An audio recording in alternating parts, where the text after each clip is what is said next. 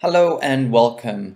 In this video, we're going to talk about the future of 3D printing, which was done in 2021. This exact same survey was also done in 2015 and 2018. So we have a couple of other surveys to compare them to.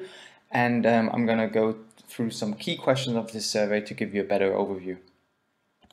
So in the first questions, the participants were asked about their experience, and they had 4 categories to choose from: less than 6 months, less than a year, less than 2 years, and more than 2 years.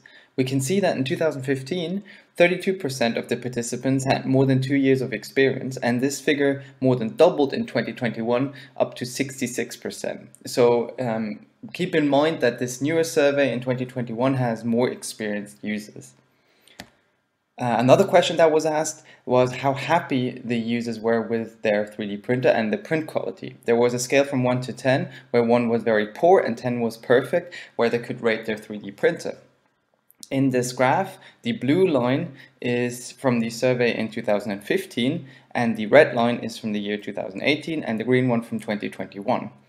The average rating the users gave for their 3D printer in 2015 was a 7.06, and this number rose up to 7.31 in 2018, and again in 2021 up to 7.76. So we see there's a steady increase in satisfaction levels with 3D printers. Again, remembering that a majority of the respondents to the survey in 2021 had more than 2 years of experience, and there is definitely a tendency on all those years that a more experienced users gave their 3D printer a better rating.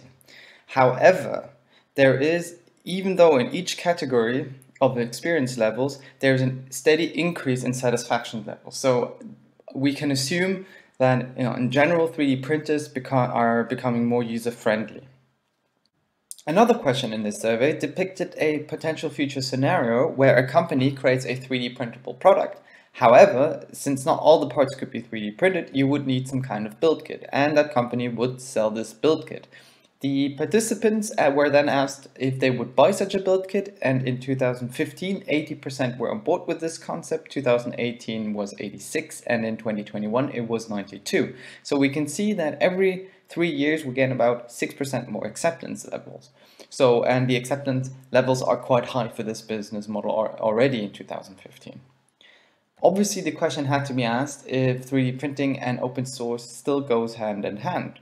So, the respondents of the survey were asked if they would still buy the original build kit from the company, even though a competitor comes onto the market with a cheaper one.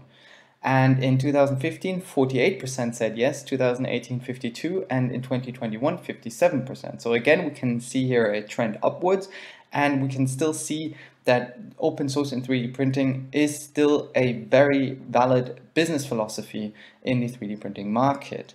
I know that people respond in surveys more idealistic than they act in real life. However, we still have to acknowledge that a majority in the 3D printing community values open source quite highly. I think the survey was quite interesting. I hope you think this as well, and potentially you have a different view on certain things. So if you want, you can leave a comment down below and express your thoughts. And I hope to see you in the next one. Until then, bye.